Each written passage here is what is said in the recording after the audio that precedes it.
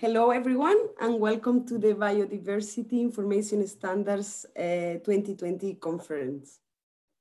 This is session SYM02, Use and Reuse of Images and their Metadata in Biodiversity Research. I am the moderator of this session, Patricia Martín Cabrera, together with Peter Hubrecht, and we are greeting from Belgium. We're greeting you all from Belgium. I'm very happy to have Peter helping me today here. He's coming from the Meise Botanical Garden in Belgium. This session will be recorded for later viewing and it will be posted on the TDWG YouTube channel. Thank you all for joining us in this session, and thank you also to all the speakers. In the chat function has been made available for technical questions or for conversing with other attendees. So please use this judiciously, as any nefarious or inappropriate use of the chat may result in you being removed from the session or the chat function being disabled.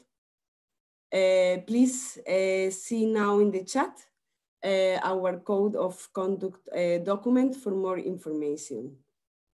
So during this session, you may ask questions. You can use the chat, but actually we prefer that you post your pictures for each different session in a shared document that we are going to share with you as well now in the chat, the tiny URL link. So please don't feel shy to add there any comments or sessions related or comments related to the sessions. Please keep your microphones mute. We will all have a discussion time at the end of the session. And during that time, you will be able to speak if you wish. And in that case, first, please raise your hand. From the participant list menu, you can click in more and there raise hand or type hand in the chat. So yeah, I think we're ready to start with our first speaker, who is Pierre Bonnet from the University of Montpellier in France. And he will talk us about Planet Services, a contribution to the monitoring and sharing of information on the world flora. So please, you can share your screen now.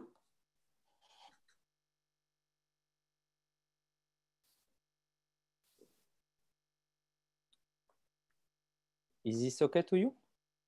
Yes. It's fine. Okay. Can I start, Patricia? Yes, please go ahead. Okay, thank you very much. Thanks a lot to allow us to present the advent of our work. So I'm Pierre Bonnet, botanist working in south of France. So I'm one of the two coordinators of the PlantNet initiative. And with my colleague Alexis Joly, we are leading this platform since 10 years. So we will now present you the progress that we did in the development of a new computational services dedicated to accelerate the monitoring and sharing of information on the world flora.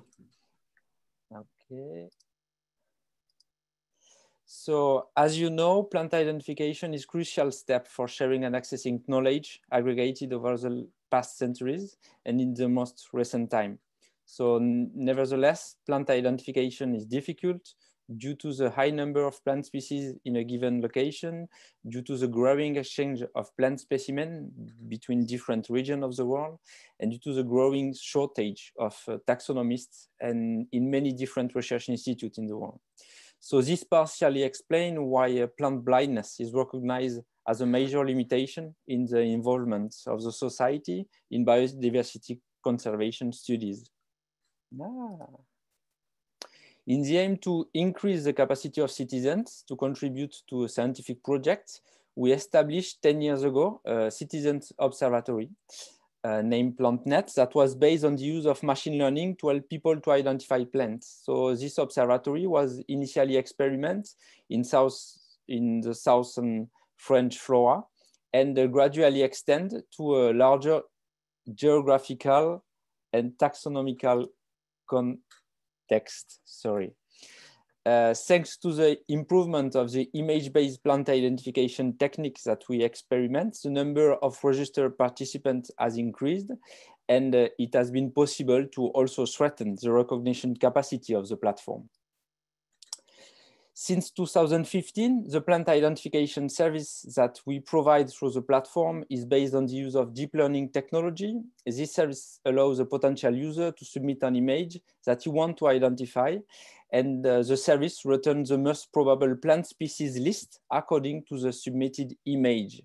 The deep learning model used allows to propose a species name and is regularly trained on a collaborative visual data set containing few millions of images and illustrating around 30,000 plant species. The platform was initially based on a web app, extended on iOS in 2013, 1 year later on the Android platform. In 2018, we conducted the first ecological study based on PlantNet data, and recently a study analyzing the use of the platform by Natural Reserve Manager was also published in an Ecological Solution and Evidence journal.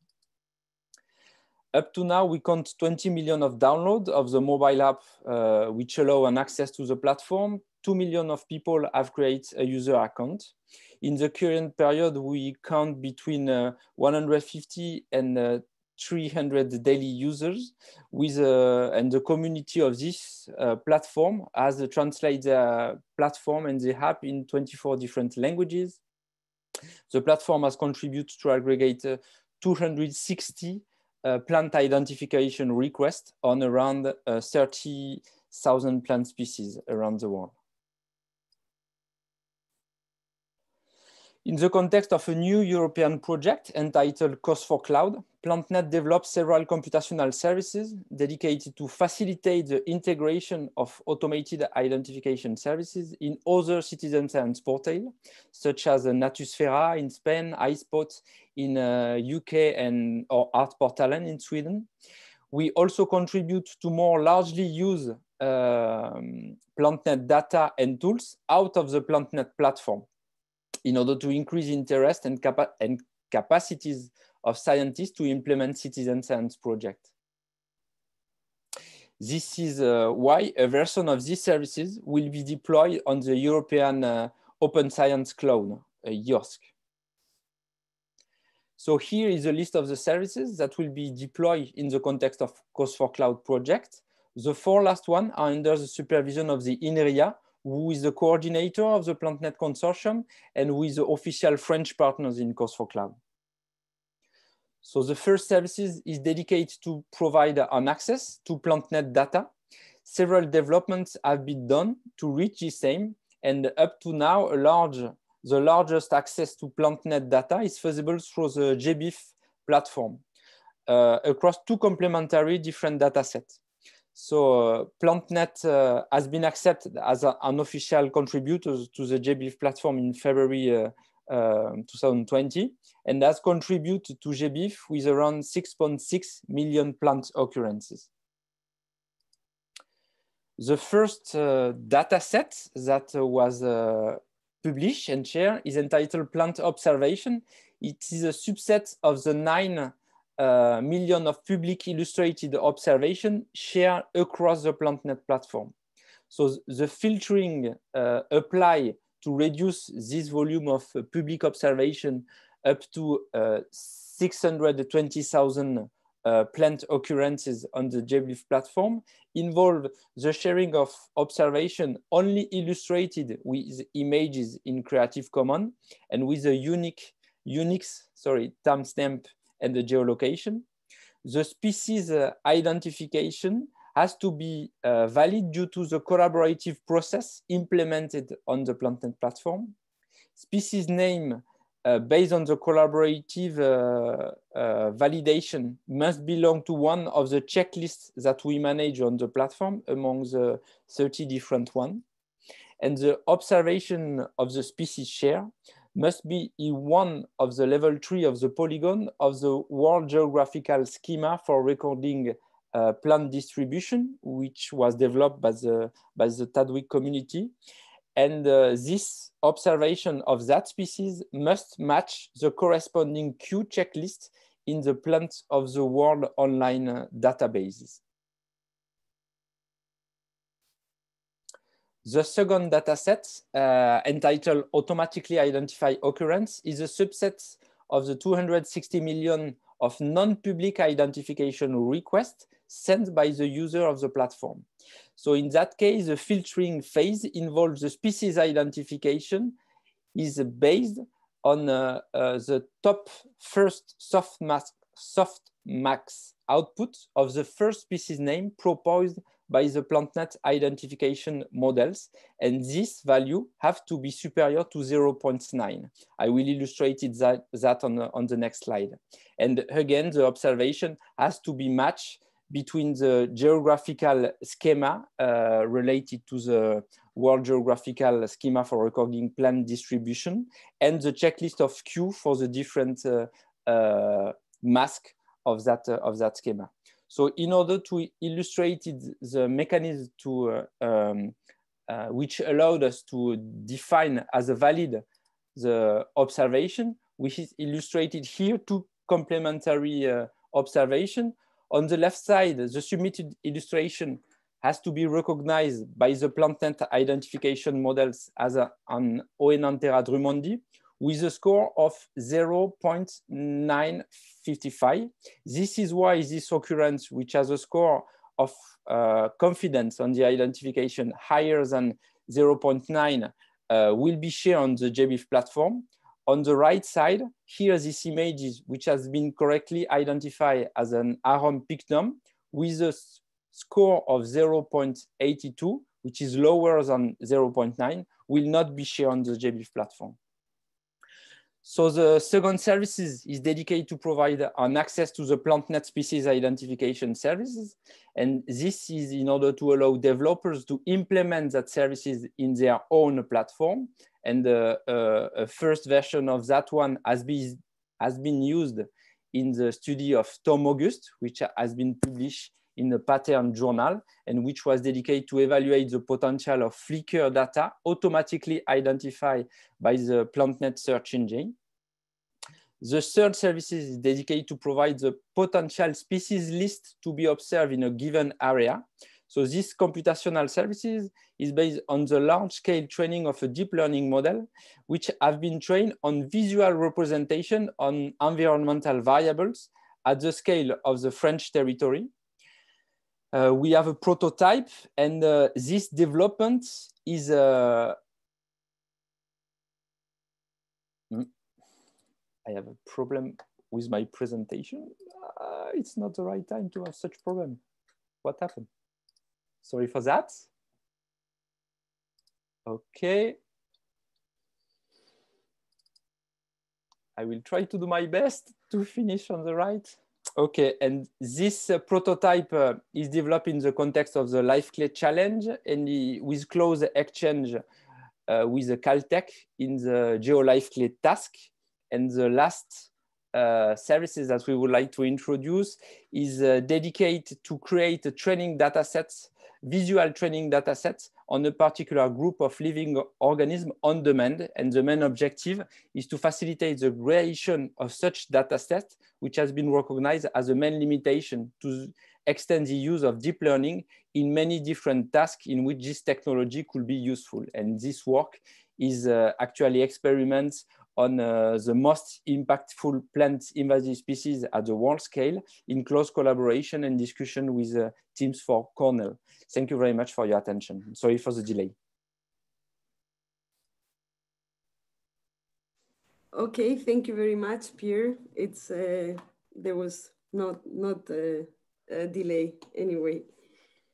Okay, so there is a few questions, and for everyone that arrived later and did not have the chance to see the chat, you can see in the chat there is a link to a Google Doc where we will like you to fill your name, and also for each session there is a dedicated space to add questions.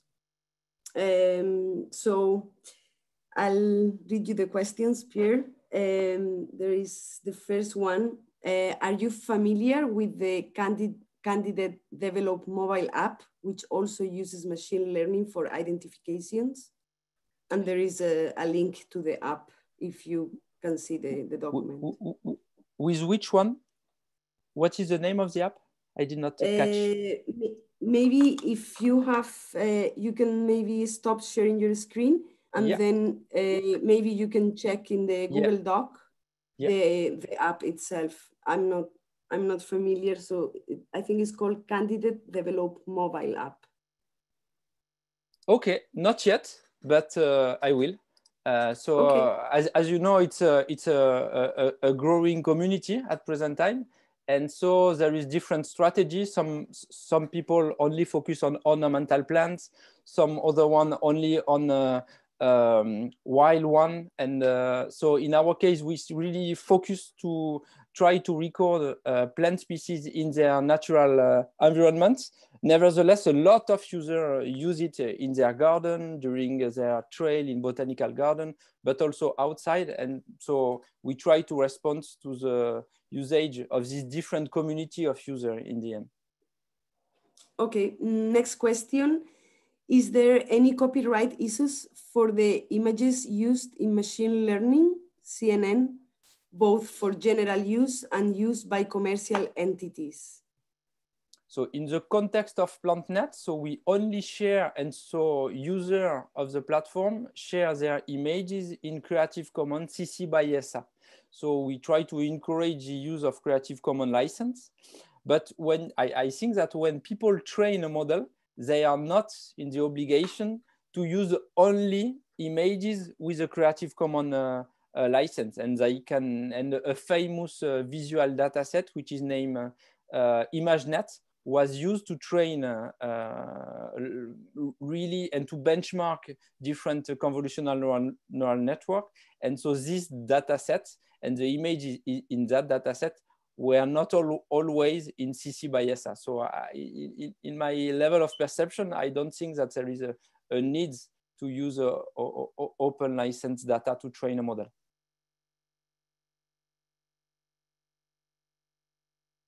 Can you still hear me, Patricia? We can, but Patricia is not moving on my screen. Yeah, on mine too.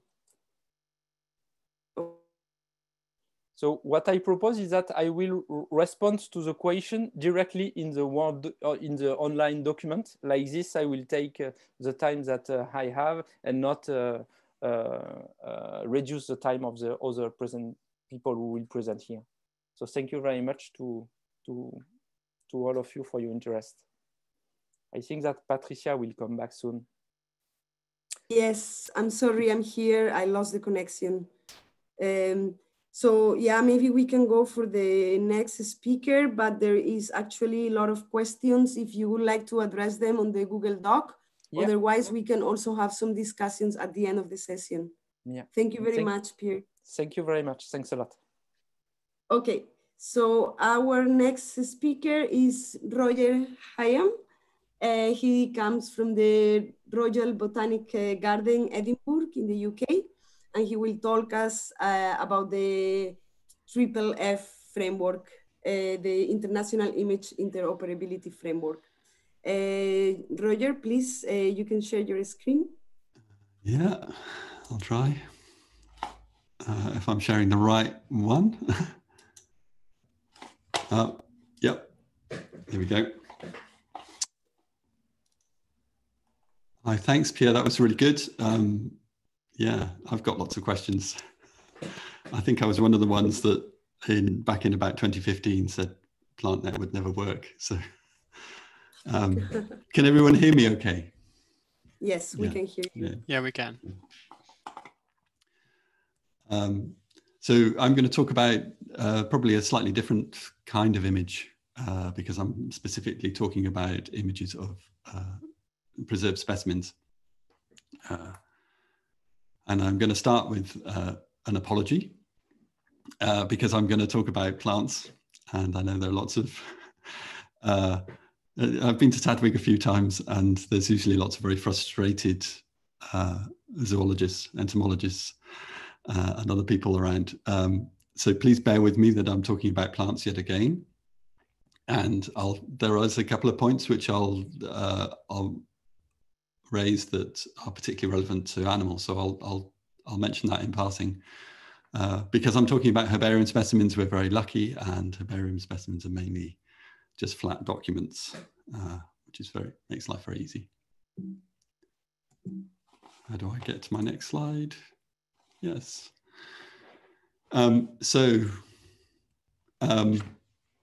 If we look at the way over the last 10 years or so, 15 years, we've been handling images, and across the internet and through the different biodiversity information networks, it's tended to work along this model where, if I can get my pointer working, a host institution, herbarium, or someone else who's digitizing their specimens makes a great big file of a great high resolution image of a specimen. They then usually downsize that to some degree and upload it to one or more aggregators. We can think of GBIF Do It, Encyclopedia of Life, the various Atlas projects, iDigBio. We're all familiar with a large number of places who are indexing metadata. It started their work by indexing metadata about specimens and collections, and then extended it to also showing pictures of the specimens in those collections. People then do science based on those images that have been shared. And if we're lucky, the information that those images have been mentioned, or the research that's been based on those images, gets back to the host institution via a citation link of some kind. And also, if we're lucky, the aggregators feedback usage information as to who's using those images. But otherwise, there's quite a kind of level of separation between host institution and the publications and the science being done, which can be very frustrating for curators, because in the old days, they used to meet all the scientists who used to come to their institution, or they used to post the specimens to them. This is what I think of as we're treating images like files. So images are really being treated just the same as a string value in a metadata document. If I can work out how to progress this to the next slide, I'll get my pointer back. So we have all these aggregators out there, as well as many of the institutions having their own portal to display images, which some will provide zoomable versions of those images, and some will just provide downloads, or some will provide downloads and zoomable versions. There's really a lot of stuff. So the trouble with this this model that we've all been working on for the last few years is that, for starters, there's a resolution issue. Most of the pixels that are being captured are being thrown away unless you view the image actually at the original institution. Ultimately, you can't zoom into a paper, so if the image is even reproduced somewhere, it's usually reproduced at a lower resolution, even in a PDF.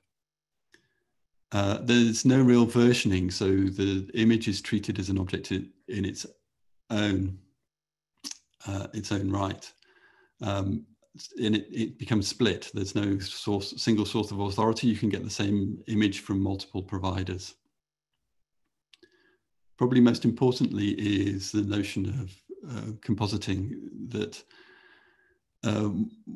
if we've got a herbarium specimen or an animal specimen, and I've put a note there to remind me to talk about animals. herbarium specimens do pretty well with a single image usually.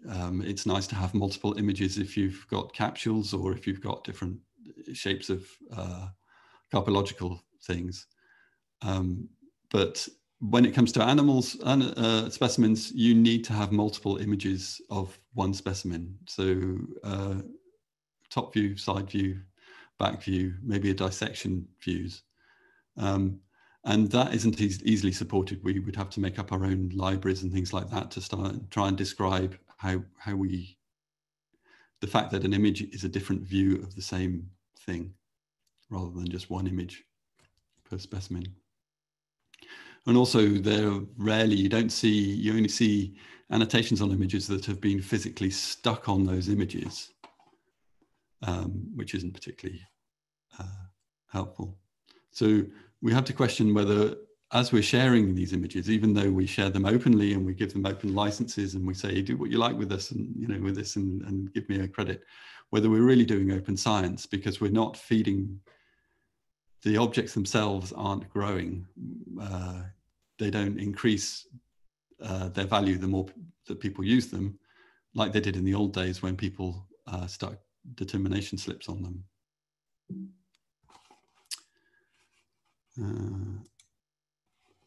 So a nicer way of doing it might be to have a bit more of a conversation between the host institution and the consumer, so that the host institution could say, I have images of these specimens, or I have images of this specimen that you might want to see, and annotations of those images. And the user could then request a version of that image, and the host institution could provide, you know, a version of that image. Most of the time it will be a thumbnail or a whole view, but it might be a close-up or just the label or some other rendering of it. It could be an X-ray or using some other kind of sensor. Under this model, you could also have suggested annotations going back to the host institution, and who could accept or reject annotations to the original. And in this way, we could treat images much more like data. This would be a much nicer model for handling these big collections that we're digitizing. So 20 years ago, when I first came to TADWIG, we would probably be starting work on our image sharing standard, and working out how we had to describe the different types of images and how they were related. But I just looked on Wikipedia, and apparently the wheel has already been invented. So we don't need to make another wheel. And in our case, the wheel that has been invented is IIIF, the International Image Interoperability Framework. Now, this has been around for a few years now, nearly 10 years, and is in version 3 and is widely used in the humanities community. So those people who are much cooler than us at university, who were doing the arts and all that kind of thing, they've been doing this stuff for a while, where they get together and use a standard way of sharing images of physical objects. It's also big in the manuscripts community, historical manuscripts and things. It was a technology that was started by the British Library, National Library of Wales, and some institutions in the United States, and is now very widely used. Just briefly describe what IIIF is. And get used to saying IIIF if it's new to you. What it actually is a set of 4 APIs. And to understand those, you really only need to understand 2 of them. The first is the image API, and the image API is all about pixels. It's about being able to ask for an image in a certain size, or a sub-image, or a certain version of an image. So it's very similar to what we do now when we actually share JPEG files backwards and forwards, but in a standardized way. And then importantly, we have the presentation API, which enables us to join images together. So a basic model of having one manifest document describing the images associated with a specimen, which would come out through a presentation API, would then describe how you can call an image API to get images for those.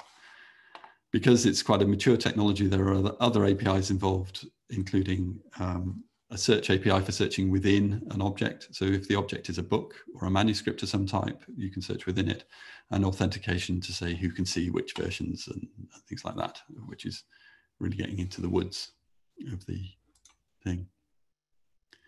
So I've been working for the last year or so trying to promote the use of IIIF in the natural history community and promote the natural history community to the IIIF community. I'm a little bit behind where I wanted to be with COVID and everything happening. But one of the key things I'm doing is putting together a technology demonstrator. And you can go and play with this now at herbariummundi.org. It's shown on your screen. I've also done a poster associated with this, which has got links to the site. So if you have an ORCID ID or an ORCID ID, go along and log in and have a poke around and see the kind of things that you can do with or start to do with IIIF. I'd also encourage you to go to the IIIF website, and they've got some brilliant demos looking at non-biological data. I'm aware of my time. I was looking for someone to, I was going to put this in quotes because I said it. But we really need, and I think we've been letting biologists down quite a lot, that we think that just by showing them an image of a specimen, that's enough. But it really isn't good enough. You need to be able to interact with the specimen, and you need to be able to interact with specimens from multiple collections all at the same time in the same application, rather than going to 15 different portals and having 20 tabs open on your browser in order to do your work. You should be, these things should all integrate, and they will be able to integrate them if we all adopt the same standards. So we need to treat images as data, and IIIF is the way to do this. Please come and talk to me later about it if you don't ask me questions now. Thank you. Thank you very much, Roger, for your presentation. I will proceed with the questions. We have 7-8 minutes to address them. All right. So we're good on time. So actually, this is a question for you, but also for Pierre as well, if you're still there. Do we know if the CNN work takes advantage of the times when multiple images from the same specimen, close-ups, are present? Do the presence of these extra images improve artificial intelligence, identification, outlier detection, finding damage? So if any one of you want to address this question. In my case, if we speak about herbarium specimen, but for field data also, I think the larger volume of visual training data is the best when we want to try a model. Nevertheless, we have to avoid some bias related to the fact that if you have some of the species that are illustrated by a too large number of visual data, this species will probably much more present in the results of the deep learning model when you request for new images. So you have to balance the training data set in order to avoid some bias. And so it's a question of objective in the end. And I think even if herbarium data are much more rich for the less well-known species, because they are the collection in which species are initially described, we also have to pay attention about the balance and the volume of data that we use, I think. Yeah, I could say two things, kind of, if I've kind of understood the question. One of them is what's quite interesting, especially with herbarium data, is we work on the principle of having one image per specimen, and always have one very high resolution image per specimen. And that's just because of the way things are digitized and the way we thought we would share them 10 years ago. Most systems set up don't really want you to take lots of different images and make a mosaic of the thing, even though that would be really useful. I mean, if someone is working with a microscope on a specimen, they should be able to add images to the digital representation of that specimen that are much higher resolution. And then we should use, you know, good image learning and stuff like that in order to composite that even further. So we've got a long way to go in terms of from looking at herbarium specimens and how we treat them.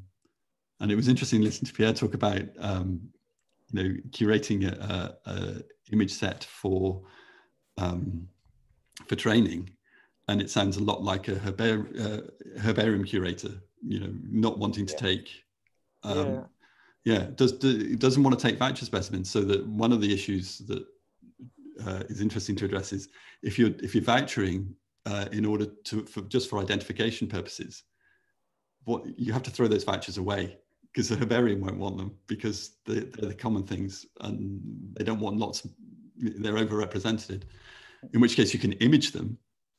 And so if we actually get our imaging thing together for specimens, we will run into the same problem in that you'll look for something common in a digital herbarium and you'll find too many, because you'll also have all these things that someone has been, you know, they've been in the tropics collecting the same thing over and over again from sample plots, and they need to collect it to identify it, and they photographed it, added it. So it's a similar kind of issue. Yeah. It would be really nice to join up the herbarium specimens and the computer recognition. Yes, yes. So there is a task which is named Plant Clay that was run this year, dedicated to evaluate the use of herbiome specimen for plant species identification coming from the field. So if anybody is interested on that subject, I will be happy to discuss that, Roger, later. Yeah, we will. Yeah, we'll have to. I want a button you can press that says suggest. Okay, that's a very, very interesting answer, collaborative answer to the question. There is actually a lot. We won't have time now to cover all of them. I'll just go for one more, because we have a few minutes left until the next speaker, but we need to keep it a bit short. And then if we have time, we can discuss after, or please address the questions in the document. So does the data need to flow directly to the host institute? Can it flow through an aggregator like GBIF instead? I kind of knew this question. Patricia said when we that we should think of one question that we would ask ourselves just in case nobody asked the question, and this is it. Okay. So yeah, I think the actual version of my question is this: you know, so many institutions are running into trouble with not being able to host their own data, and they will run into that. So there needs to be some kind of level of you know, who handles that interaction.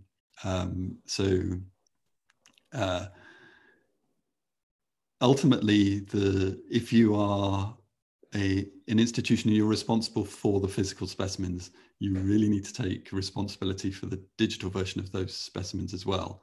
But that doesn't mean to say that you need a room full of servers to look after them. They could be provided by some cloud service or by something that you buy into. Just as a herbarium curator doesn't go and fix his own roof normally, you could pay someone else to do that. And I think there's a role for community hosting of digital data from institutions, but we need to have a conversation about the governance of that and the fact that the original herbaria or the original collections need to maintain their kind of ownership of those data and the governance over that data, rather than saying, oh, it's all handled by them now. Because if it's all handled by GBIF or EOL or Atlas of Living wherever it is, or iDigBio or something, then immediately what you've done is you've broken that link with the physical specimens, and resources that go to the digital ones won't help the physical ones, and stuff that goes to the physical ones won't help the digital ones. And I think so I think, but then we're not talking technology so much. The technology can be handled. It's governance issues that are a thing. Okay, thank you for your answer. Yeah, so yeah, we're gonna now move to the next speaker. And also we're changing a little bit the topic. We're still in images, obviously, but we're moving from herbarium specimens or in situ specimens to a more broad context. We have Corina Gris from the University of Wisconsin-Madison, USA. She will talk us about change in pictures and creating best practices in archiving ecological imagery for reuse. So yeah, you can start, Corina. Well, thank you very much. And thank you for allowing me in here into this herbarium specimen imaging system. Yes, we are talking very different images now. And this is usually whole big collections of images that go together, which we call data sets. So it's a little different approach. And we go by this sort of definition, which actually comes off the Oboe observation. Sorry. So what we do here is that usually these images are measurements of some quality or an entity or entities. So what we usually do is turn these images into measures of biomass, biodiversity, individual counts, behavior, all sorts of different measures. And clearly this is quickly improving right now with artificial intelligence and machine learning. These images are repeated at regular intervals or cover fairly large spatial ranges. And then the measurements are represented as in all images by color, luminosity, shape, and context. So I'll go quickly through some uses in ecology and then the considerations for archiving, what metadata we have been discussing that might make sense, and then conclusions and discussions. And there would be very happy for a lot of input here, because what this whole project is about is a best practice description for these images in this particular context of ecological research to make them more useful for other purposes. So here's the first example where images of a rookery was used to identify feeding behavior. The next one is about vegetation change. You can see 2014, 2018, and the changes between treatment and control. The next one is a collection from an underwater image flow cytobot, which has run on a transect. This one here is underwater coral reef imagery, again, from over many, many years, the same sort of quadrats that have been analyzed for their biodiversity. And this one here is a drone image, which tries in a prairie strip to identify nutrient networks for pollinators. So these images are all a little different than what we've seen so far. And this one is probably the most different one from Antarctica, McMurdo, the snow cover, and again, many images over a longer period of time. So if we want to archive these now, there are obviously several considerations that we need to take into account. The first one is what repository they can go into, because there are, for many of these, there are not any obvious places where these images should go. So first of all, looking for a repository that implements the FAIR principles. Then what kind of metadata standards are required or supported is very important. Are they sufficient to really describe those images for later reuse? Frequently we run into size limitations. We have already heard about this because the images can be fairly large. And then there are a few that are very specialized, a few repositories that are very specialized and that usually only take certain images. Then there are repositories that are a little more general for a certain subject area, which is what I'm representing here, the Environmental Data Initiative. So those are all environmental data. And then there are the general use repositories like Figshare or any of those. So what do we need to archive? That comes down to the workflow. And generally we have raw images, which are big. Then there usually is some processing code or at least processing step to end up with the derived data. So this would be the data of biodiversity or growth change or cover change or any of this behavior. And so then these data are being used in the analyses for the publications. So until recently, the custom was to archive these derived data, describe the methods, how to arrive at it, and then the raw images were sitting somewhere else. Now that the interest is rising in reusing these raw images, of course, we need to archive them as well.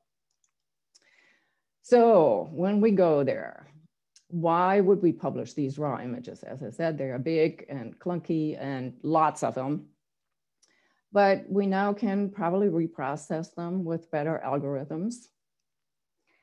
And we can use them to link up data. And that is very important in our applications because many of these image data sets have been taken in the connection of many other environmental measurements that are being taken at the same place and time. So this becomes a body of knowledge that is very important to link together. And many people go back and retake photos that have been taken many, many years ago at the same place, at the same location, and then analyze the change that way. So how do we make them useful? There obviously probably are compressed archives, and the grouping of these images is important to consider what is usable, how big an archive file is still manageable, or how many images should be in one of those archive files. All of these are important considerations. And then of course the archival frequency. Maybe every year, maybe every month. If something takes minute images every minute, then this may be different. So how do we communicate these metadata? As I said, we in the Environmental Data Initiative and the LTR network, the Long-Term Ecological Research Network, consider these to be a package. A package comes with a metadata file and then all the images in there, maybe the code for processing and maybe the derived data as well, but they may also be separate packages. So clearly in that metadata file, which is encoded in the ecological metadata language, there are general information about the what, when, where, who, and how, which is then common for all of the images in one data package. Usually that breaks down, as everybody knows, into title, abstract methods, geographic, temporal, taxonomic coverage, the creators, associated people, and all of this. There may be camera settings, but now we're getting into the area where we may need to archive metadata for each image rather than for the whole package. I mentioned already documenting the whole workflow, as I described earlier, with archiving the code and the derived data as well, and then documenting how all this goes together.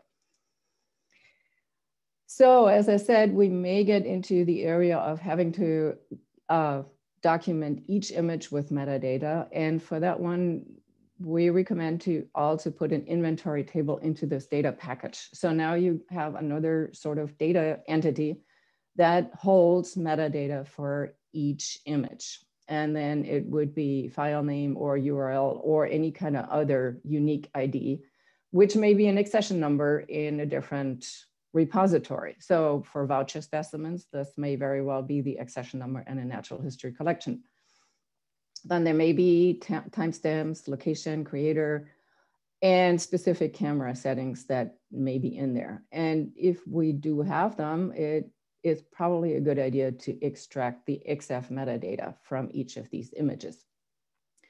And this way, with this inventory table, we now can associate these images and their data with other environmental data that have been collected at the same time, like weather conditions, anything else that may be going on around it.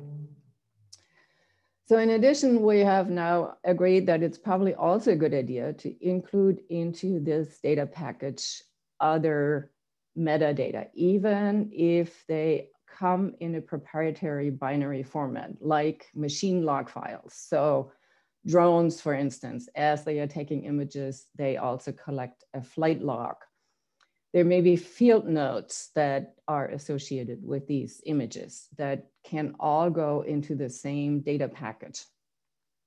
If there is a processing code file in there, there's another metadata standard out there for this particular purpose, and that is called code meta. The whole file can be included into this data package, can and should. So with all of this that we have sort of accumulated here into the best practices document, we're having this goal of making the images, the raw images that have not been archived extensively so far, as useful and manageable for reanalysis as possible. So for that, it's important what repository they are going into, then how they are archived within that repository. So manage for size versus numbers of images. Then there are decisions involved in what goes into the overall metadata, which then turn into the discoverability, the searchability, all of this that metadata provide, versus this inventory file, which will provide more information about each individual image. However, all these files that may be going into one data package are going in there with the goal to link up to other information that may be either in other repositories or maybe in the same repository because it was collected at the same time. So all of this is an attempt to make these linkages at least transparent for now, until there are other ways of making this machine readable and machine accessible and machine linkable. Along the same vein is the provenance documentation, especially when the raw images are in a different data package than the derived data products. So in all of this is coming out of the ecological community, and it would be amazing if we can get some input from other communities on how to document these data best so that they will actually link up to what else is out there.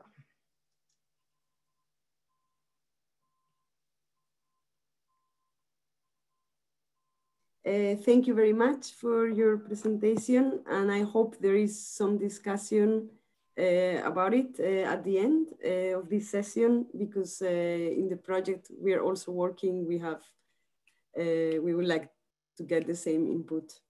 So there is, about 5 minutes to answer some questions. You can see also later in the chat if you have the time to answer them all. So the first one, how can we ensure long-term archiving? Where or how to host large image sets for 10 to 15 years? Is there something you have been exploring potential repositories? Have you, for instance, looked at the bioimage archive project? No, we have not, because right now we are hosting those images at the Environmental Data Initiative. So, okay. However, if for the research purpose and the researcher decides that these images are going into a different repository, then these recommendations go for how do we link up to the IDs in this other repository. So there's obviously Phenocam, lots of our sites run a Phenocam, they have their own repository. But otherwise, it's, I mean, we're talking hundreds of images in one batch, which are not very different from each other. Mm-hmm. Yeah, there is someone also in the chat mentioning for Zenodo. That could be also interesting as an open access repository. Yeah, the problem with Zenodo is that the metadata are so minimal that there is not much for the findability of these data.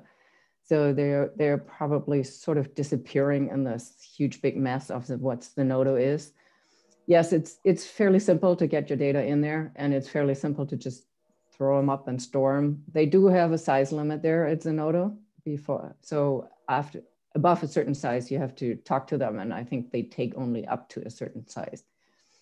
But the metadata, it just will not enable any kind of discovery in. Yeah, sorry, I interrupted you. No, I was wondering that the problem, when you talk about the problem with size, is it because of you would like to include raw images? I wonder if it would be only the processed image, that would be as well a problem. It would be, yeah, if you have hundreds of them. Yes. Okay. Yes, you get into if you have hundreds of fairly high resolution, even medium resolution, the size is very quickly a problem. I mean, the size for just running it across the internet, it's not so much us, it's really downloading. Sorry, Roger.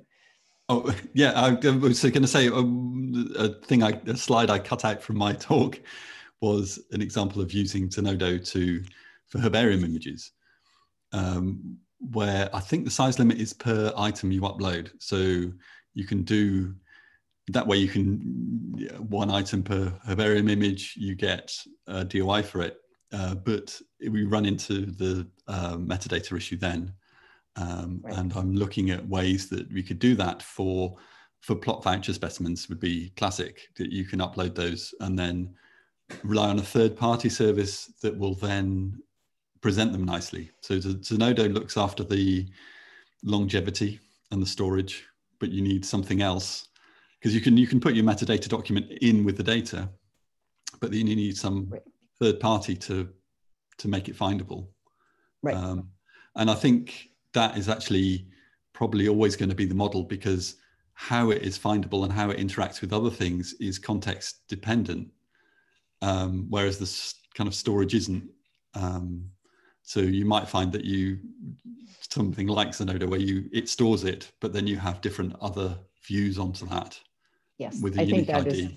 Right. I think that's the general idea that a lot of this is going for. I mean, storage will forever be something that we all have to pay for one way or another, and that will have to be resolved one way or another. And then, yeah. So, but this is exactly why we recommend to put other metadata files into the package as well, even if they are currently like binary and proprietary, there may be an application in a year or two that will use those files and will make these data much more usable than we can right now. Okay, so I go for another question. So when you said raw images, did you mean raw image format or just unedited images? Just unedited images, yes. Okay.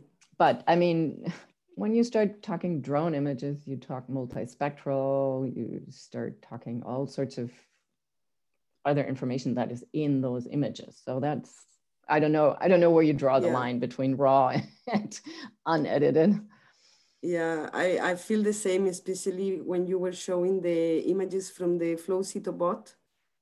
There is, since you take the first picture until the last process pictures, there is a lot of steps, and you can, depending, what it means. I'm not sure if there was who commented this, if it want to add something, but there is a big comment after this question.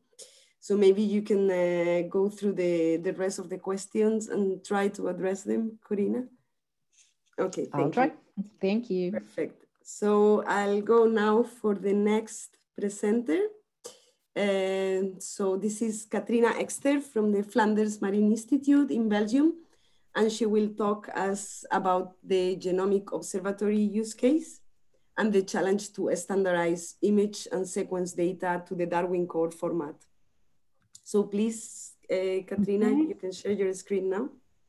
So I'm sharing my screen and clicking present. And is that everything okay? Yes.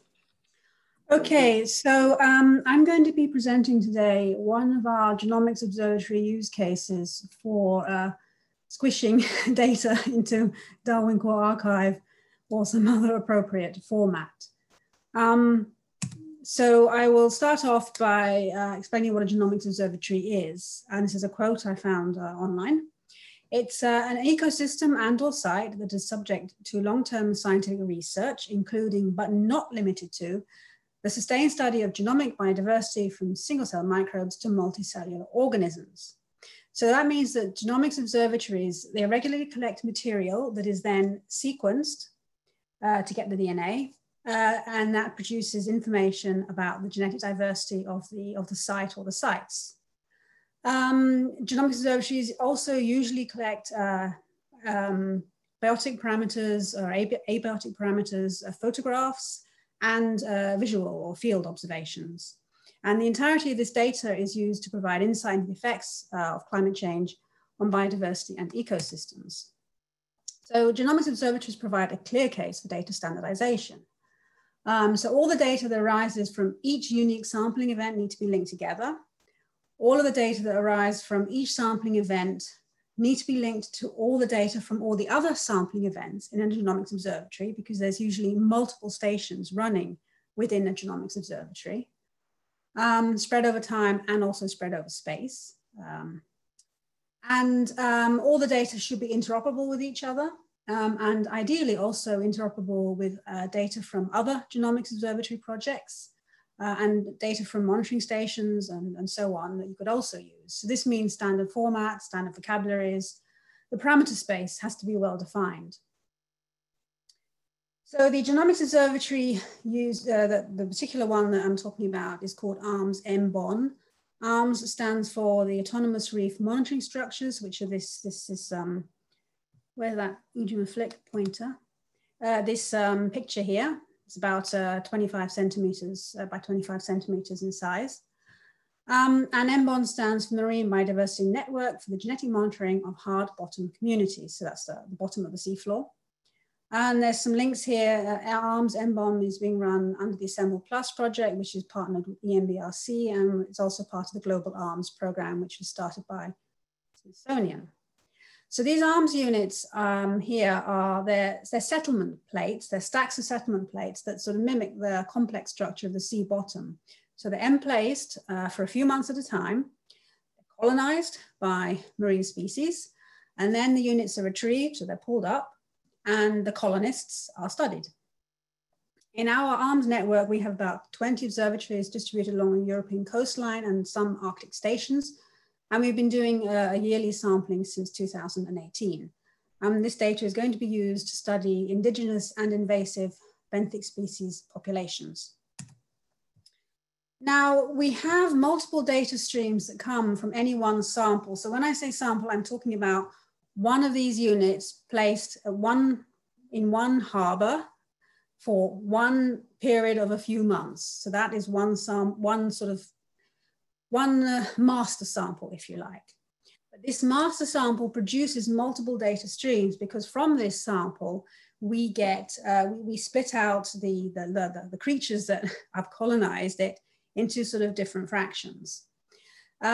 So we have the colonists themselves, the things that settle on these plates here. But when you bring the ARMS unit up, you sort of package it in a box. And so there's a lot of water around. And we also treat that as a material sample. So we take photos of the colonists and any interesting material creatures that are in the water that came up with the unit. There's also field observations, visual observations that are made by the scientists. And then the material, so the colonists, once they've been blended and the water, sent off to be sequenced. And so these sequences is also another data stream. And so these individual data streams all produce, at the end of the day, species, information about species, and a measure of account. So from the photos, we get species and counts, and visual observations, we get species and counts, and from the sequences, we get species and sort of a measure of a quantity. It's not really directly a count, but it's some kind of relative measure of a quantity. And the idea with ARMS is to combine this information with any biotic or abiotic parameters that are being collected by nearby monitoring stations. A lot of these units are in harbors and along the coasts, and there's quite, in some places, there's quite a lot of monitoring stations nearby. So to describe this pictorially, this is my sketch of an ARMS unit. And so the first thing that happens is when someone brings it up, when the plates are brought, the units are brought up, that someone looks at them and says, oh, that's interesting, and then writes down a CSV file, a spreadsheet which is basically a species list, species that they found and the number of species that they found. We also have part of the protocols is to take images. Once the units are brought up, they're disassembled. And so each plate is photographed, the top and the bottom of the plate. And these photographs are then inspected either visually to produce a species list, or they're inspected with software to produce a processed image or subsetted images. And then from these, you get a species list, so a species and some kind of account or an area on the image. The next thing we have are what I'm jokingly call the escapees. So these are the creatures that came up in the water that was brought up, or creatures, plants as well. And these things are also inspected visually to get a species list. But there's also photographs taken of any of the interesting ones. And then these are also analyzed with software to produce intermediate images, processed images, which then used to produce species lists. And then finally, and this is in fact the main focus of this genomics observatory, is the genetic side. So the plates are scraped, blended, filtered, packed up in Falcon tubes, and then they're sent off to be sequenced. The water, so these are the what we call the sessile fractions, so the non-moving creatures. And then anything, the water that comes up with the ARMS unit is also filtered and packed off in Falcon tubes and sent off to sequence. And this gives us the motile fraction. These sequences, you first get raw sequences out. They're called, they come in a format called FASTQ files. These are then processed with software to clean them up, to subset them. They're compared to libraries of sequences. So we know that species have these particular codes, the subsets of the codes. And so libraries give you lists of species that you have found from your process sequences. So you get a species list with some kind of relative measure of quantity, but you also get a whole bunch of quality control files that obviously need to come along with the results, because without the quality control files, you don't know what the quality is of your results. So, so that means that all the data, so this is all the data we want to be able to store in a data format in a way that allows all the links and the dependencies to be made between all the data from all the samples from all the stations in the ARMS Genomic Observatory. And we want these data to be interoperable, ideally interoperable with other biodiversity, genomics, biology, and ecology data.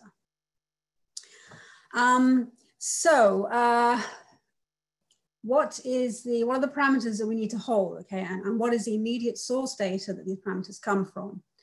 So first of all, we have species and counts. It's always, like I said, species and counts that we get from the individual plates by visual analysis. So the source data here are field observations of the plates. It's more an action than an actual data set. Then species and counts from the individual plate images, which are found by looking at the images. And so the source data there are the raw images. And in this case, I simply mean the JPEG files that came out from the camera. The image, the photographing process for these ARMS plates is not particularly sophisticated. It's got a very well-defined protocol, but it's not particularly sophisticated. Then we have species and counts that come from the individual plate images that are found by image analysis. So the source data here are the processed images produced by the code, but those are created from the raw images, the original images. The next thing we have are the escapees, so the sessile fractions, motile fractions. And so you also have visual observations, where the source here are the field observations that were made during the retrieval of the ARMS unit. Then you have images which are either inspected visually or images which are inspected by software. And again, the immediate source data are the processed images which are created from raw images. And then finally, we have the genetic part, the sequence analysis. So the source data here are the clean sequences matched to sequence libraries. And that's the immediate data that you have that gives you a list of species. But these clean sequences come from raw sequences, which are extracted from the sessile and motile fractions, which came from the ARMS unit. And you've also got the libraries, which are created by generations of scientists studying sequences and identifying the species that they belong to. And different libraries of courses will give you different results.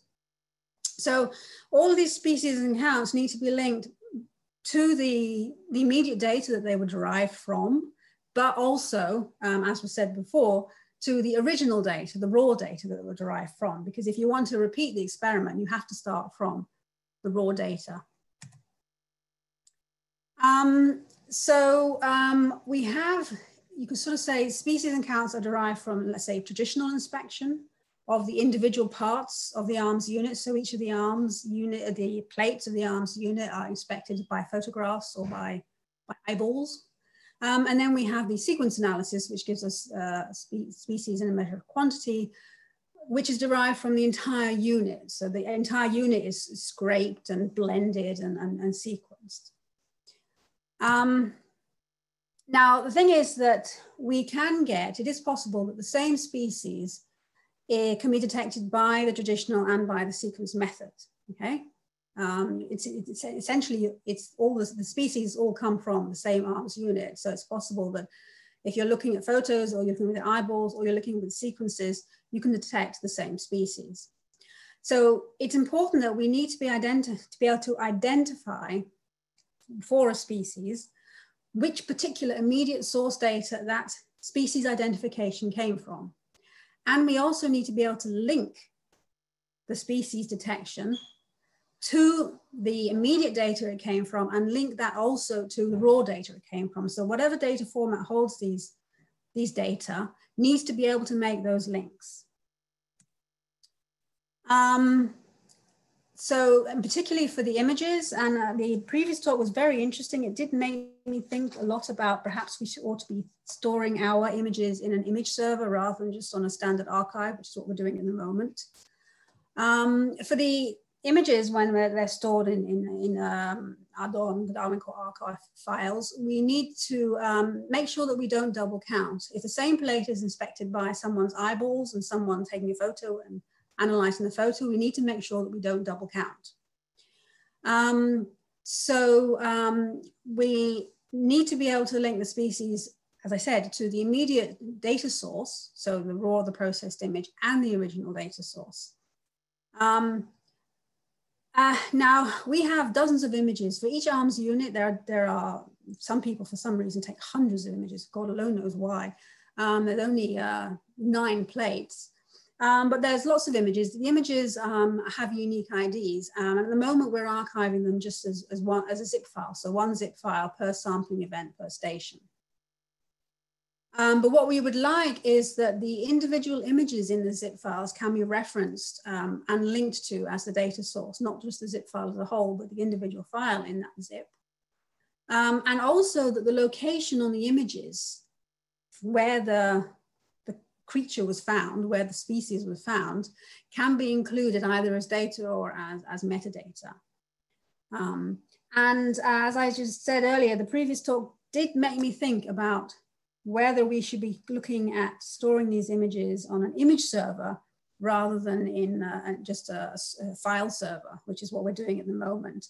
The focus of Genomics Observatory is in the name, it's the genomics. But one thing that's unique about the ARMS Genomics Observatory is that we're collecting data that will allow us to compare the traditional methods of analysis to the genetic methods of analysis. They are sometimes going to find the same species, but they're not always going to find the same species. And it will be interesting to see how the different methods compare in their efficacy of detecting the species. So that is indeed it from me. Thank you very much for listening. Thank you very much, Katrina, for your talk, very interesting. So here are a few questions. We're doing very good with time, so we have some 5 minutes to answer questions.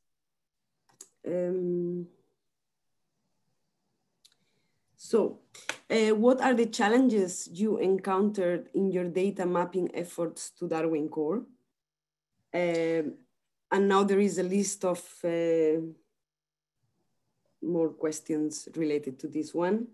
So for instance, containing or referencing the images and the sequences, holding the provenance metadata, ensure implicit assumptions around Darwin Core standard, what can be seen as an event, avoid possible double counts of the species, how to declare that in Darwin Core. Yes, indeed, these are the problems. So at first it was figuring out the best way for each sampling event, an arms unit goes down, comes up. Then we take photographs of it. We make visual inspections of it. The photographs are analyzed in different ways. And then we take the whole lot and we sequence it. So what was going to be an event, and a sub-event, and then eventually an occurrence. So this was the thing we were trying to map out. And then when we thought we'd got a handle on that, we realized that you can have one species detected in 3 different ways. And when you have the IMOFs, the measurements of facts attached to that species, you won't know where they come from. Which data path does it come from? And if anybody's interested, we have been making flowcharts. The links, I assume these slides are going to be provided, but if not, I'll just put the links in the document. We have a flowchart of the data streams. And we've also a flowchart of our first thinking about how to store all these data and metadata in a Darwin Core archive event format. Okay, yeah, perfect. I'll put those links in the question. Yeah, please, you can add it here. Yeah. Okay, yeah, there is some more writing in the same question. Maybe you can have a look at it and see if there is something else to address about this. But yeah, indeed, we're having also encountering some same difficulties when trying to map to Darwin Core. So another question, or it's more a comment, as the sample size is very small, I think the chances of missing the animals are very high. That's more about the methodology of the research, but if you want to comment anything on this. Does that mean the sample size is like the physical size of the arms unit, I guess? Yeah, well, I don't know how to stop this Google thingy blobber. Yeah. So the species do tend to, even though they're quite small units, they tend to sit on top of each other. So you can miss something because it's stuck underneath, and you'll only find it when you sequence. And of course, when you do the sequencing, you'll also find the stuff that's too small to be seen by the eye. So, and this is one of the things that this complementarity between the traditional methods and the genomic methods, we want to see, are they complementary? Do they find similar things? Or do they find totally opposite, or not opposite, different species? And therefore, do you need to do both? That's one of the things we want to get from these data. But it's true, we're not talking about big areas. So, yeah. Okay, perfect, thank you. And last one, did you encounter any problems finding control vocabularies or Darwin Core terms when you're mapping to Darwin Core? So far, we've mapped most of them. So we don't have anything particularly difficult. I mean, it's mostly geographic, temporal, and just which particular protocol is being used. Actually, not one difficulty, but one thing we haven't found yet is if we're going to link to images, then you need to provide a URL. And if you provide, there is a space in Darwin Core for providing a URL, but indeed, if you want to provide some information about the images, metadata about the images, so this is an image of plate 5 bottom, there isn't as yet, or at least we haven't looked, to be honest, for the vocabulary that can say which location on the plate is it, or if you want to say that this is an image of, I don't know what, something or the other that can help you search for that image in an archive. So we found most of them, but there are some more ones that are unique to the arms units and the physical units that we haven't yet managed. Okay. Okay, perfect. So thank you very much. And then if you wanna please add your links to the document and also see if there is anything else that can be added in the questions for you. So this takes me to the last presentation, which is actually myself. And that's the reason why I volunteered to organize this session, because actually I'm also working with images, and I thought it would be a good opportunity to build up this session. And that's the reason why I'm doing both. So I will share my screen. I am Patricia Cabrera, and I work in Flanders Marine Institute in Belgium. So this, I will present you here the work we are carrying out in the framework of Jericho S3 project, which is a project, a joint European research infrastructure for coastal observatories. And here with all the names you can see in the screen and the affiliations underneath is the people working in the data management work package of this project. And specifically what we are doing is to recommend best practices for marine plankton imagery data and metadata.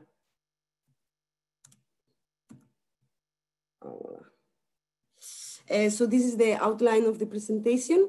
I will briefly just explain why are we studying plankton, the different approaches to measure plankton, and specifically the different plankton imagery sensors, and the roadmap that we are following for this project.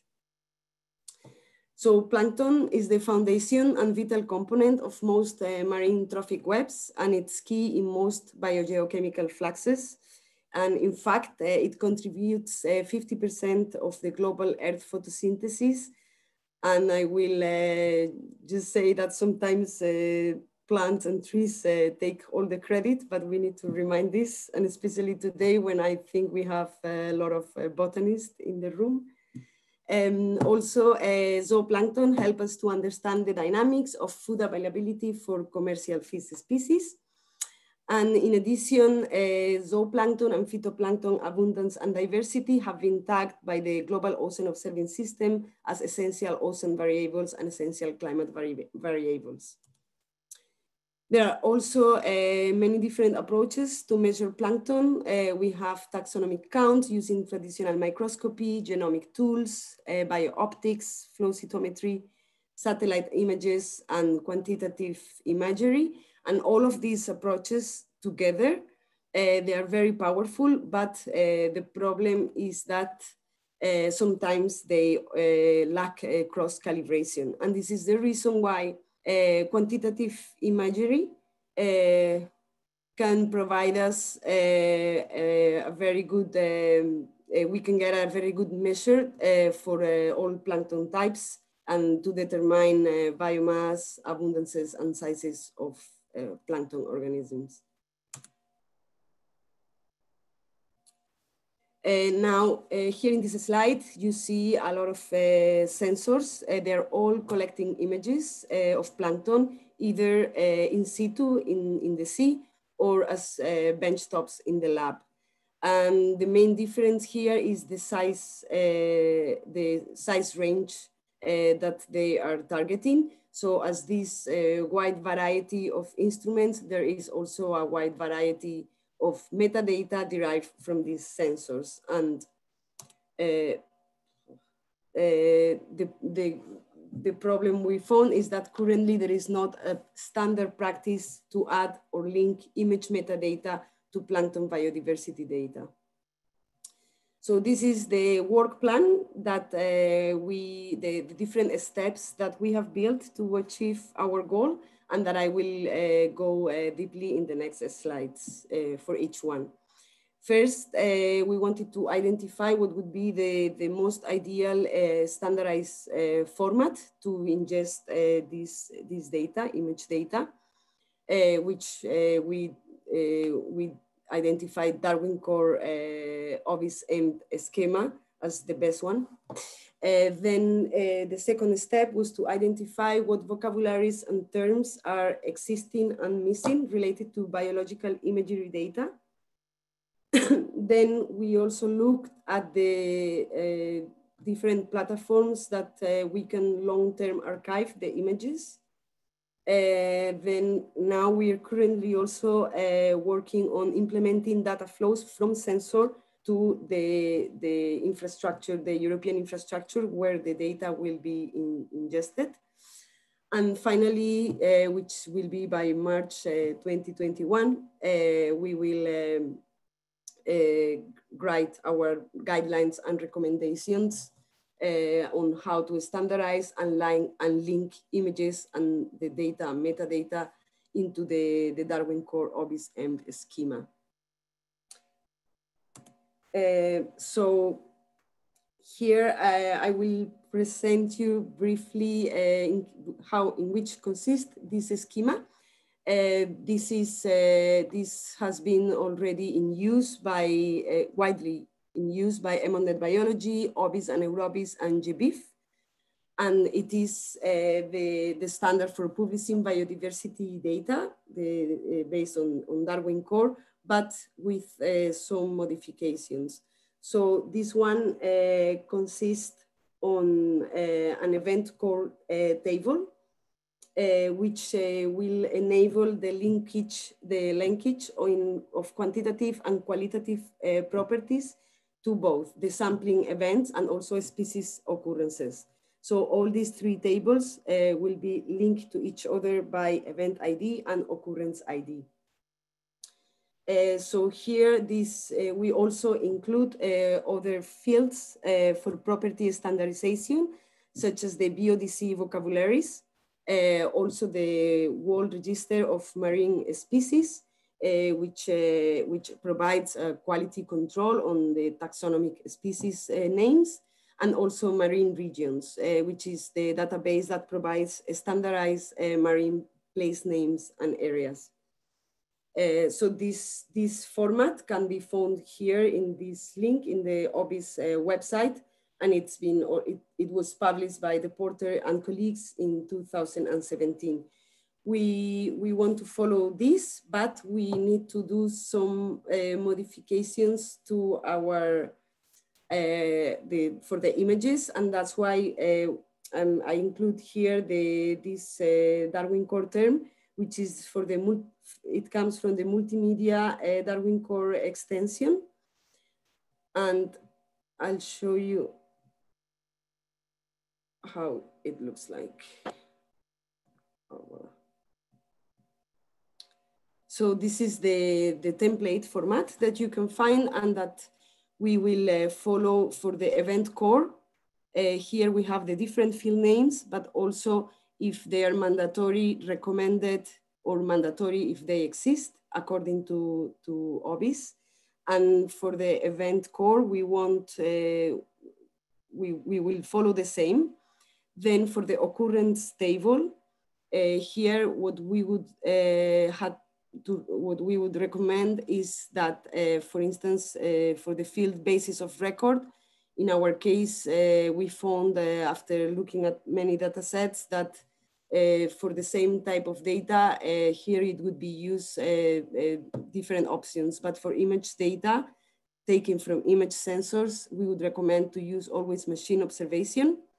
And there are some other terms related to the media, like associated media. Here we will add the link to the image that will take you to the repository where the images in a zip file would be stored, and other parameters that normally were not mandatory according to this format, but for us, we would like to make it mandatory so it can give you more information related to the identification, as sometimes this data is being, it can be validated or not by a human.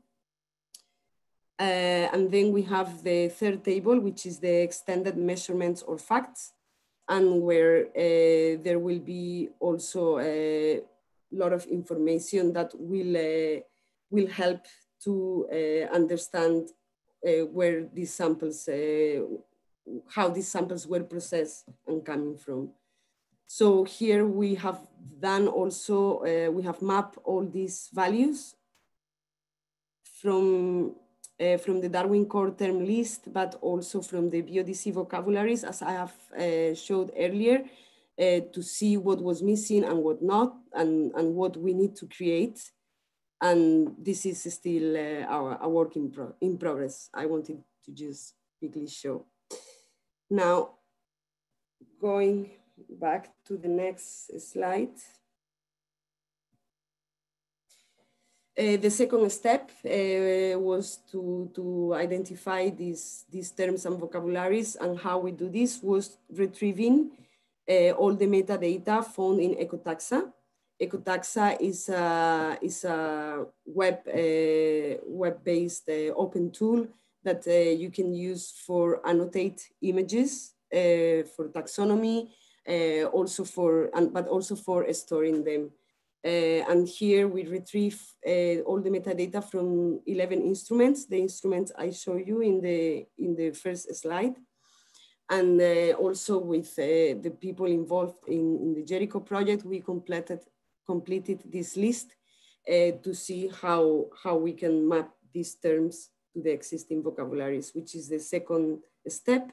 And we look mainly at Darwin core, but also at Audubon core, since it has more, it is more specific for images. And there are some potential terms that we may use also from here related to the image itself at pixel resolutions and so on. And then finally, for this task, the third step is to create the vocabularies that are not existing yet. And for this, we are using the GitHub repositories dedicated for these standards. And some of them have been already created. Some others require more time, like for instance, now we have here a list of all the instruments in imagery sensors. And we are just collecting all the information that is needed to create the BioDC vocabulary on this. Then for the third step, and something we have already talked in other presentations today, we look at different image repositories to see where we can archive these images, either raw images or just the image that it will be linked to every occurrence in the Darwin core table. And we look at, we found that there is some specific plankton images repositories like ecotaxa, although this is more a tool than a repository itself. There is also the Imaging Flow Cytobot dashboard, which is more specific for this instrument, the Flow Cytobot, from the Woods Hole Oceanographic Institution, and that is actually connected with the CBAS database from NASA.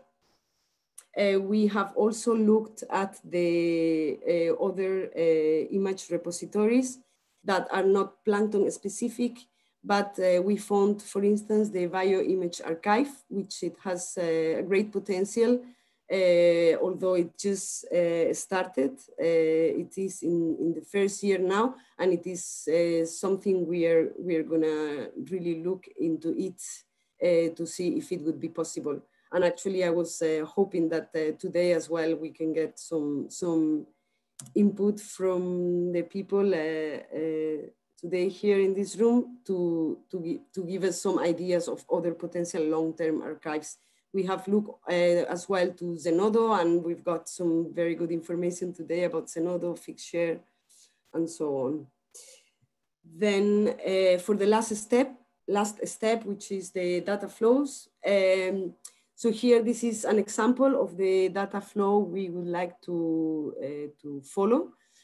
So imagine we start from this is a cytosense sensor, and that is capturing images. So this, and data as well. So all this data and metadata with the raw images can be flowing straight to ecotaxa, where the images can be processed, annotated and or validated.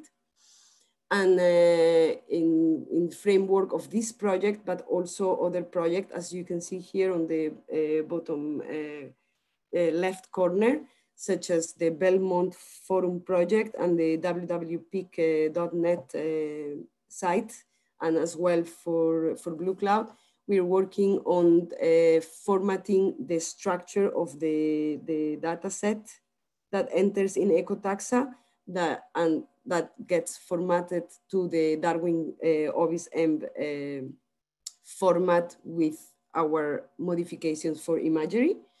And this will have also an API that with one just click, it can flow to European platforms like Eurobis and EmodNet Biology, which are the ones that we have collected.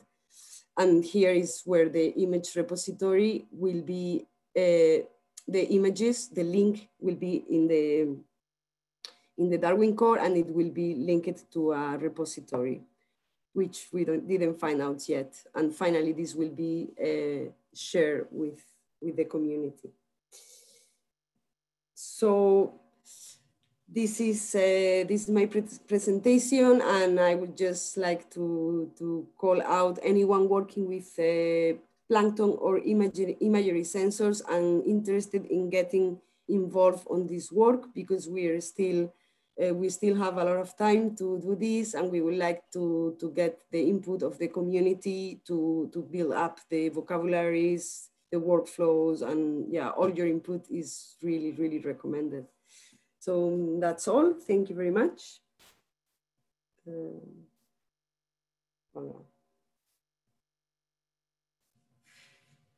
So I guess now I answer questions to myself. I ask my questions to myself.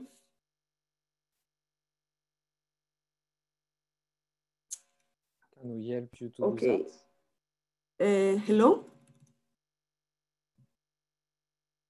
I just was saying if we can help you to do that, because if you do everything, it will be probably not easy for you.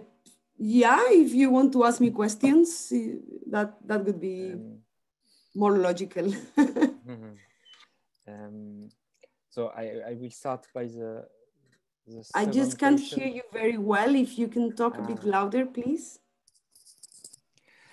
So it is mentioned, it is asked if you did encounter any problems finding controlled vocabularies or Darwin core term list needed in your project. Is this a question for me? Because I think no, it was in the previous. So yes, as the last question was not yet finished. Sorry. Okay. Sorry, Pat. No worries. Sorry, Patricia. So actually, I don't think there is any question. I don't see any question. Am I sharing the Darwin core image data Google Sheet anywhere? Yes, I can share it here, although I will need to see if all the information there is correct. This is a work we have done together with this project, and if I check and make sure there are no mistakes, I can share it here with you. There is already the same spreadsheet with obvious recommendations that you can find in the link that is in the Google Doc. And I just grabbed this document and I was adjusting and adding all the information I could find for this project.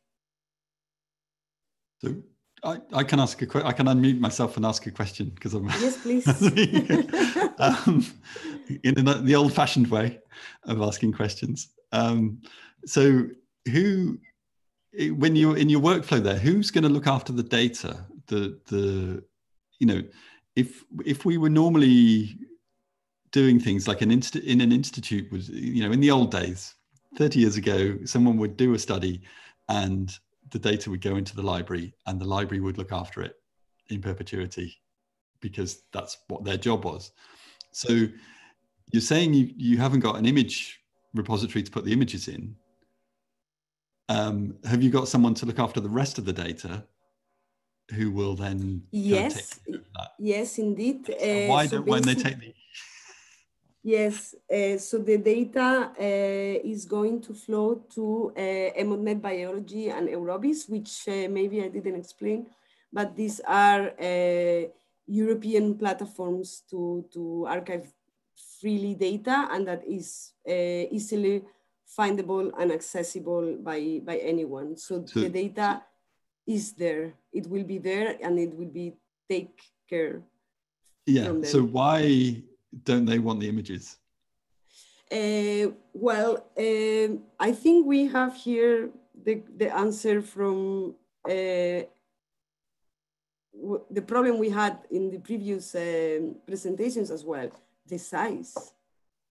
Yeah. The size and how the way it works now, the standard practice on how they're archiving the data, it does not include a folder, an external folder that has images. Yeah, so because in the old days, I'm just thinking of you know, the governance side of it. You know, in the old days, you turn up, and if you had too many boxes to put into the library or into the archive in the institution, the librarian or the archivist would just say, no, I'm not taking that. And it would be discarded. Yeah. Because curation is about choosing what to keep. Exactly. And this is why. And so who is doing the choosing what to keep at this point? It's kind of being forced down. And we just can't keep, we never in history did anyone ever keep everything. And yet our conversation seems to be around doing that now. And this is actually why I was asking Corina earlier about if the problem about size was only for raw images, but also for the processed images, because there is a big difference, especially with the sensors I am dealing with. They really have a volume of image data of the images from the raw images as they come out of the sensor to the last step after processing and identifying. It is really a big difference. So I believe I saw from her talk how it is important to keep these raw images, but I also see that if we need to compromise about volume, size, to keep it or not, that maybe it is not that important to keep the raw images.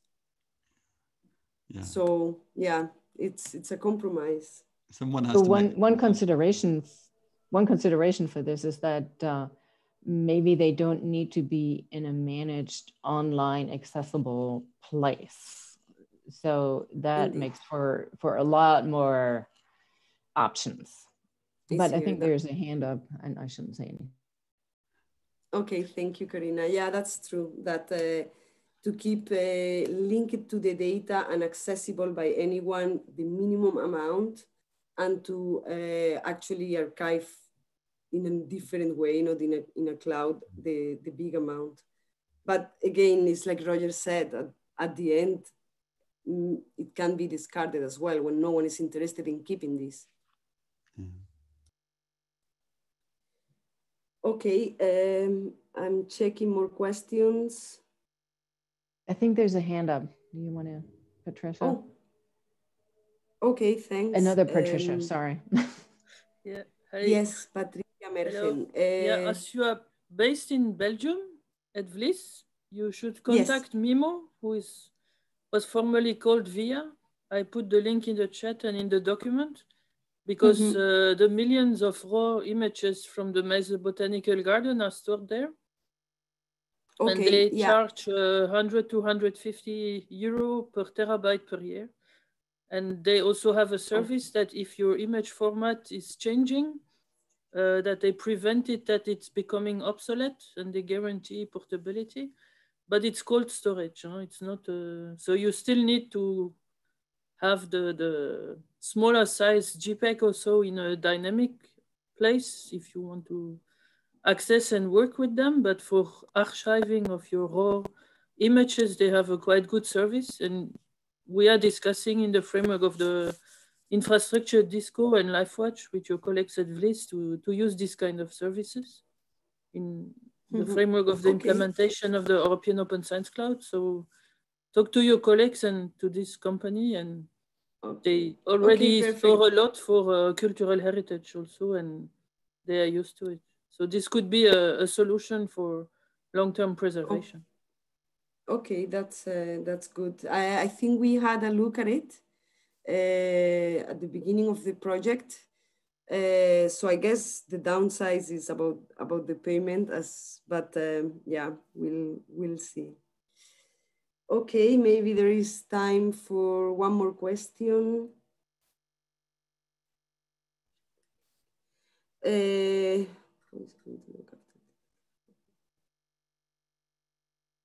So I will add the link for the GitHub for creating the vocabularies. I'm using BioDC and also for Darwin Core, and I can put the links there. It is quite straightforward. I have done already the creation of some parameters, and it was quite quick. Actually, you will need to add the definition and a reference to this definition. And yeah, I think it took about two to 3 days to take build up a vocabulary. So how do you currently reference images in your publication? This is a very good question. I'm not sure if any researcher here that have done any publication with images want to answer this question, as I have done it, as I haven't done it. Otherwise, we'll see if someone can answer here in text. Yeah, Pierre, please. So just in our case, we highlight some observation share produced from the PlantNet platform, share on the JBIF, and use the DOI of the JBIF to highlight that observation and the illustration in some publication. So this was the way that we use, and this was fully based on the system developed and deployed by the JBIF platform for that. Is this a standard practice, or is this something you came up with? So yes, in our case, it was not widely, it was not possible before. And so it mainly done because we publish and push the observation on the JBIF platform. And so all the observation which are not shared on the platform cannot be present and referenced by this way. So it's an opportunity offer, I think I would like to say, for the contributor to that platform. But if your data is not adapted to be shared on that one, it's not really easily feasible. Indeed, indeed. That's very good. Okay, so Trish, I think, yeah. Sorry, I couldn't find how to make my hands up on the thing. I just wanted to say, because about the sort of raw images, process image and storage, it is true that raw data, raw images, especially if they come from things like drones, they're very big. And indeed, providing them for immediate access online is probably not necessary, because not only are they too big to store, but they're too big, even at the moment, to download. And they are crucial because this is the data upon which the science is based. And in some ways, it's unrepeatable. If you throw the images away, you throw away money, because you have to be able to repeat the scientific results. So they have to be there. They are extremely important, but they're not going to be used very often. So indeed, what you do need, I think, to provide the immediate source data that a result came from. So that's the subset of the image, for example, or even the code that is used to create the processed image. So just that snippet of code.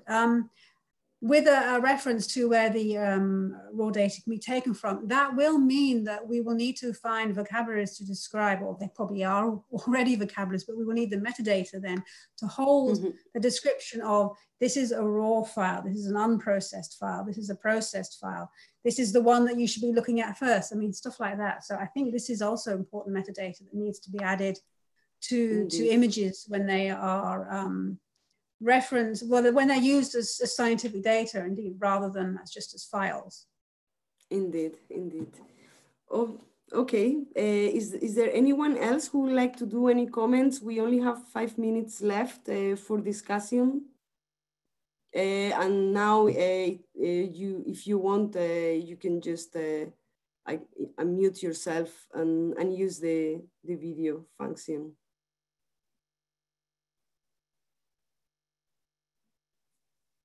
Okay, I'll check the document or the chat.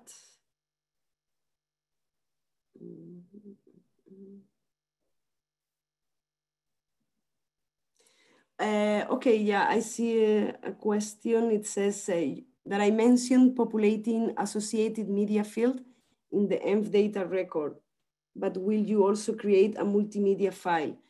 The idea is only to add there a link to the image that would go outside, because it's the more efficient way as we want to follow the more accurate. It's like I think Roger's presentation when he said we're not gonna invent the wheel. same for us. We don't want to invent a new standard or a new format when there is many there. We like to reuse everything that is there and adapt it to our needs.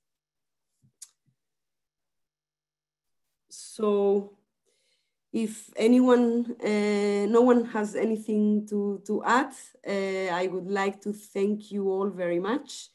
To all the speakers, also a special thank to Peter. You have done a great job helping me here with the session, and also to TDWG, because without you gave us the opportunity to have this session, which I'm very happy.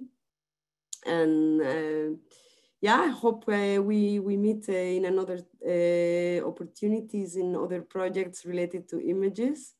And yeah, thank you to all the presenters as well, and to everyone that came here and contributed with your questions and comments.